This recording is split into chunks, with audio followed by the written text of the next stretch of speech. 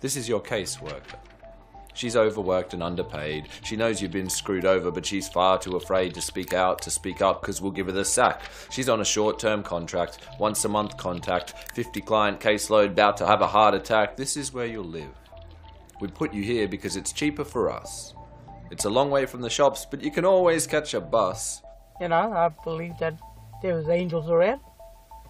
And I stood out there, no matter, I had no audience when I first started off preaching. My seat was empty, but I knew I had the Lord, and I had to do what I had to do, and that's why I'm here today.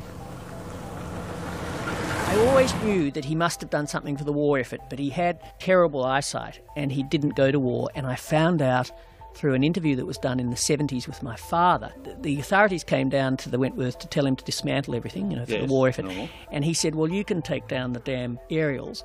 And they realised that his reception and transmission was better than their own, so they gave him an honorary majority, and he worked under the radar for the war effort. Oh, okay. We're in the manure pit of a battery hen shed. We noticed a pile of corpses and went over and realised there was a hen that was still alive, buried amongst the rotting bodies. We removed her from the pile and she's just died. This is Emma Haswell. She's speaking from inside the pit's poultry battery shed during a raid she did back in 2007. Most of us would never give people any reason to suspect we have DID. In a lot of cases, it has helped us survive. So by nature, DID is not set up to attempt to attract undue attention to itself. Sometimes I'd come back to awareness in the middle of a situation and just have to figure out where I was and what was going on by listening and observing.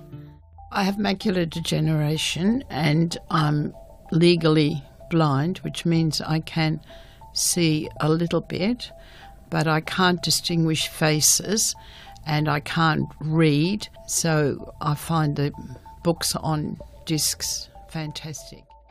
The media is starting to really present, an unfriendly situation for this mob to be arriving in Sydney.